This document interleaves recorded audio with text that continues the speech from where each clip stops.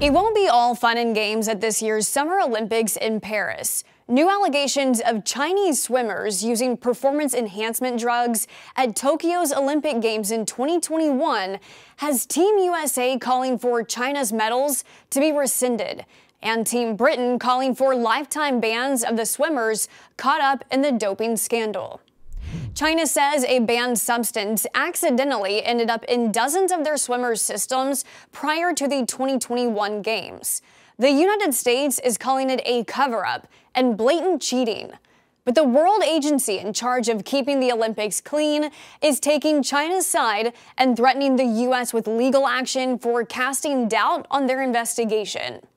7 months prior to the 2021 Olympics, the positive tests were investigated by Chinese officials who oversee drug testing in their Olympic athletes. They concluded the swimmers didn't purposely take the drug, but rather it was ingested in small amounts from environmental contamination. China turned their findings to the World Anti-Doping Agency, which said there was no evidence to challenge China's version of events, so they closed the case. There was no public announcement over the positive test, no suspensions, disqualifications, or repercussions. For that, the United States Anti-Doping Agency sharply criticized world officials, saying these were egregious failures. The World Agency responded, saying they've previously accepted similar claims from the U.S. that some of their athletes were exposed to performance drugs through environmental contamination, and said the false allegations against the World Agency are defamatory.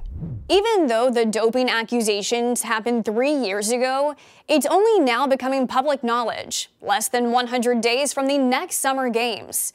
Team USA swimmer Paige Madden, whose freestyle relay team came in second to China in 2021, says she feels cheated and wants a reallocation of medals to be considered.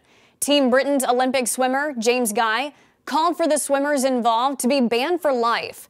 The New York Times says there were 5 events in Tokyo Games in which Chinese swimmers who tested positive for the banned substances won medals, 3 of them being gold.